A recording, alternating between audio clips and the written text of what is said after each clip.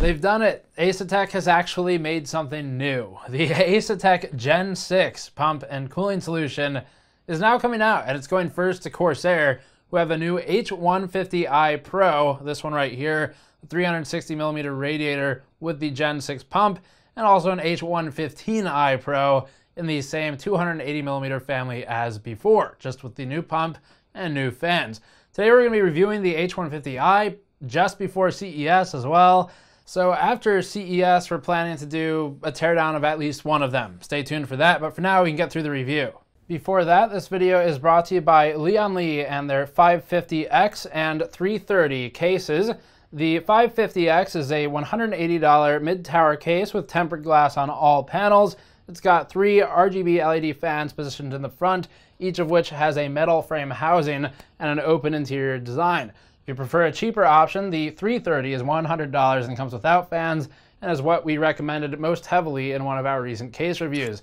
Learn more at the link in the description below. For the absolute basics, the coolers are 360mm for the H150i and 280mm for the 115i. Both are demarcated with a Pro suffix.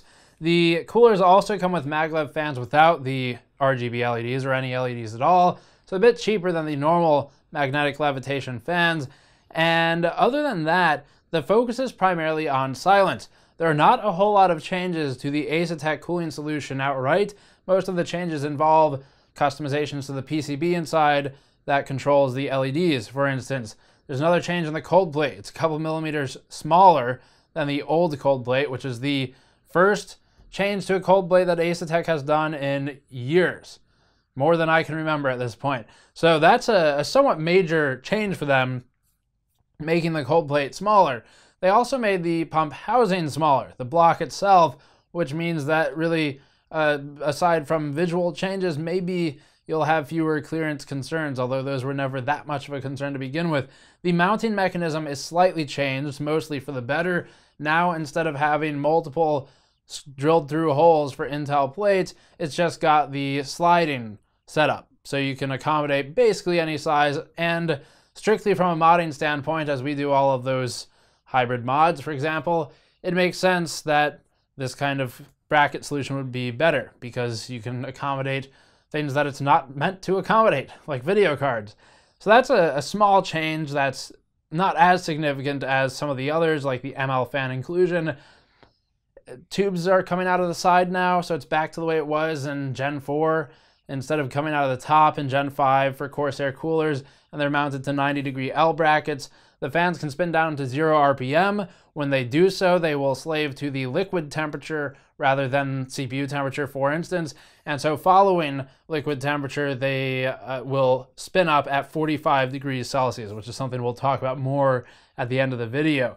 Besides all these, the prices, the H150i Pro is $170, making it one of the most expensive closed-loop liquid coolers on the market. And the H115i Pro is a little bit cheaper than that. It comes in at $140 for the 280mm solution.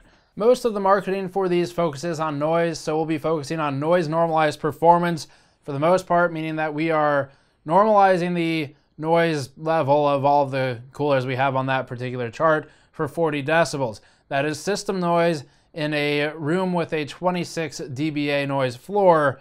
So of course the noise levels are always going to be a bit different than what the manufacturer reports, because they're measuring probably in an anechoic chamber or something similar to that. So we're targeting 40 dBA for noise normalization, and then we'll have the flat out performance as well. Let's get into that. For test methodology, as always, you can check the link in the description below for the article. That'll tell you how we tested it and give you a written summary of what we're about to go through. Let's start our thermals with flat out performance and then move on to noise normalized performance testing.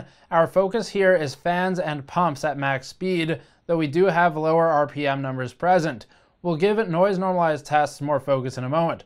For now, we're seeing the Corsair H150i right around levels of the H115i V2, not the new one, at 1500 RPM, or the Ice Bear 420 with the high RPM EVGA fans rather than the stock ones. Keep in mind that test variance places everything within the 34.5 to 36.5 degree range as functionally equal surrounding the H150i Pro. Also keep in mind that appreciable differences are lacking at this point, as it's rare to gain significantly from an extra 1 or 2 degrees reduction in temperatures. GPUs are perhaps the primary exception to this, particularly in high overclock scenarios. Regardless, the Corsair H150i maintains an average idle temperature and sits toward the upper quarter of coolers. Because the H150i focuses more on operating quietly, thermal performance isn't a leader until normalizing for other coolers. Most of the thermal performance you're seeing thus far can be attributed to limited thermal gains generationally in the Asetek solution, with Corsair's medium-speed fans contributing to the rest of the performance differential. Setting the pump to quiet mode, by the way, results in significantly warmer temperatures. The H150i moves down to 49.9 degrees Celsius over ambient for load temperature, or 12 degrees for idle. This is an increase of 14 degrees from the high-speed pump and is repeatable in testing. To be fair though, quiet does significantly reduce pump speed. The reported rate falls from 2800 RPM to around 1100 RPM. Looking at noise normalized performance at 40 dBA, the Corsair cooler is able to leverage its larger 360mm radiator size, keeping temperatures to about 36.8 degrees over ambient load. This also lands Corsair near the top of the charts here, and it's within margin of error of our X62 and Celsius S36 measurements.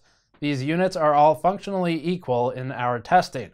Corsair is able to spin down to a 0 RPM operating mode, giving it a bit of an upper hand here.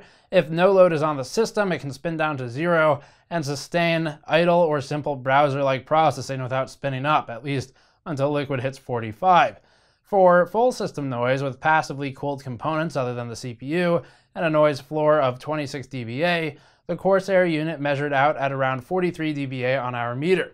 The only other thing in the system making noise is a 23% blower fan from a 980 Ti, which makes basically zero noise, at least until the low end of cooler RPMs. This cooler is one of the quietest when operating at its maximum speed, while still retaining some of its thermal performance. It's certainly not the most impressive cooler on the bench, particularly in price to performance value, but it's a mid-pack competitor that performs average thermally for its size, or above average for noise.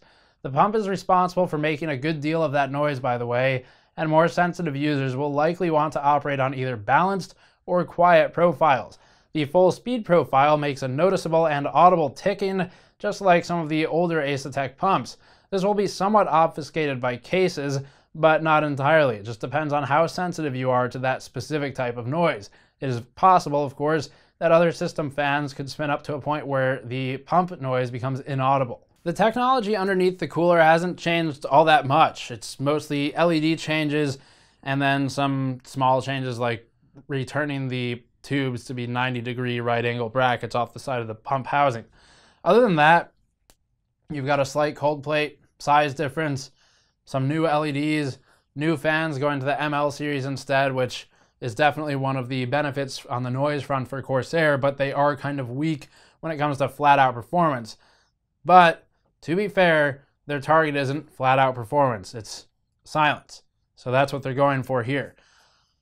Other items of note, you'll get about a 2-degree improvement with manual spread of thermal paste on an X99 sized platform. So when we did our testing, we used Asetek thermal paste versus Asetek thermal paste when it was applied in the sort of $half size amount on the cold plate, and we did see performance uplift by shifting over to the way we do all of our testing, which is manually spreading the thermal compound. So there's a bit of a performance gain there. It doesn't cover the entire IHS of larger CPUs, and you could benefit a bit. It'll still operate perfectly fine without manual spread, but it's something to keep in mind. 0 RPM mode, waiting for 45-degree liquid temperatures, is a bit interesting because part of the whole deal with this cooler when we were speaking with Corsair and Asetek at Computex last year now was that the Gen 6 pump is supposed to hopefully be stepping away from leaning entirely on liquid temperature and lean instead a bit more on CPU temperature, for example. So liquid temperature is a bit funny. Depending on how good the CPU is at transferring its heat to the liquid cooler, the liquid temperature could be quite low compared to the temperature of the CPU. A great example of this would be a 7700K overclocked, where you could easily get into the 90s Celsius for your core temperature, And liquid temperature on an X62 280mm cooler with max fan speeds would be sitting at low 30s. So big differential there. And of course, if you turn the fans off completely, liquid temperature will increase. We've seen it. And you never want to exceed 60 on these Asetek coolers. So 45 is a good point to toggle on for the Corsair unit. It's just a question of, does it turn on when you need it to? And for the most part, the answer is yes. It's just going to depend partially on the CPU that you're using, because the transfer between the die to the IHS to the cooler can have some latency with regard to the thermal interface between all of those. So it might be a bit latent on spinning back up, but you're not going to lose that much. You might maybe start getting into the 90s, and if you're overclocking, you shouldn't be using a 0 RPM solution anyway. So these are all the things to consider. Overall, as a product, the H150i Pro is priced towards the top of the market. It's right up there with the Kraken X62. The X62 has been one of the most expensive, sometimes almost just not really in a worthy way. It's held that price for far too long in the 150, 160 range. So this comes in above that. It's a bit bigger. It has different RGB LED options if you prefer these. And that's really the primary difference other than the size, which is the biggest driver. But the thermal performance is not all that different. It just comes down to what can you fit in your case. And of course, if you put aftermarket fans on them, that changes a bit because you've got 360 versus 280. So it's not bad in terms of value proposition. It's just expensive, which is fair. The H115i Pro is much more palatable at $140. That's around where the EVGA CLC 280 originally shipped. I think that was $130.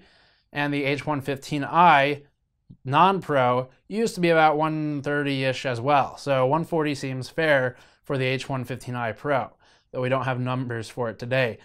So the pricing there seems definitely a bit more palatable than the 150i Pro. This one's not bad. It's just you really have to want that Corsair brand, the pump plate and RGB LEDs on it, and then the rest is all the size of the radiator, basically. And there's valid reasons to want that radiator size. So we'll leave that up to you. The product itself, we have not found any significant flaws with it at this time, so nothing really to complain about in a big way there. That's always a good thing. We will be taking it apart to look at the Gen 6 cooler and see what else has changed. But other than that, I think that pretty much wraps it up. So you can find links for the article review in the description below, alongside links to the product whenever it goes up for sale if you're interested in checking it out further. Subscribe for more. Go to patreon.com/gamersnexus to help us out directly, or store.gamersnexus.net to pick up a mod mat like this one. Thank you for watching. I'll see you all next time.